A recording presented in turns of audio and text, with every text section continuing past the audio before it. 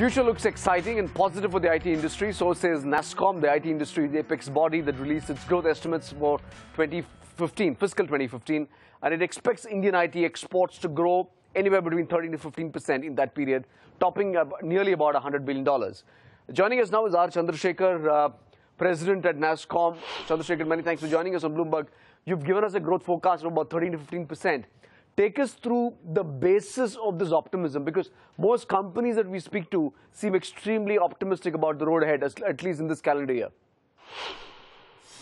Well, the growth forecast is based on a generally positive outlook, based on rising trends in the global GDP growth rate, rising trend in the US GDP growth, rising trend in IT spends, and a rising trend in global sourcing as a component of the IT spend. In fact, the global sourcing component is growing twice as fast as the IT spend itself, which in turn is growing faster than the rate of growth of GDP. So overall, I think these factors do indicate a much more positive trend. Secondly, the advent of the new technologies is also the harbinger of many changes in the way different businesses and organizations are run and managed. And in making this transition, many of them are looking for not just services, but partners who can help them to manage this transition smoothly and effectively.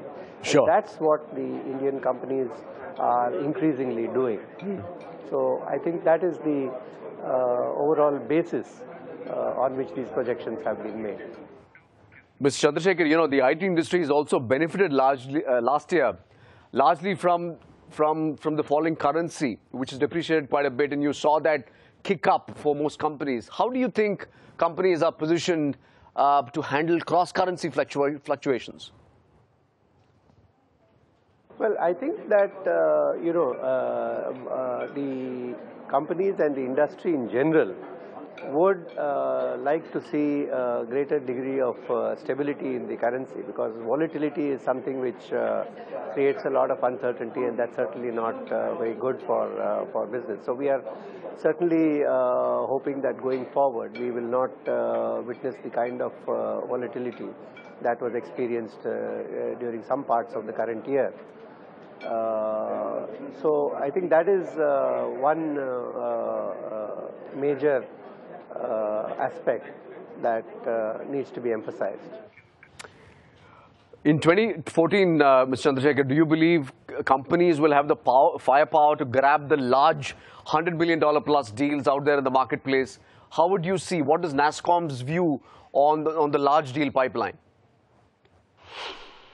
Yes, if you look at the statistics which we had put out a little earlier in the press conference, not only is the size of the revenue from large companies that has increased by 27% over the last 3 to 4 years, and the size of the individual deals also has increased. So both of these are trends which are clearly borne out by the data that's coming in.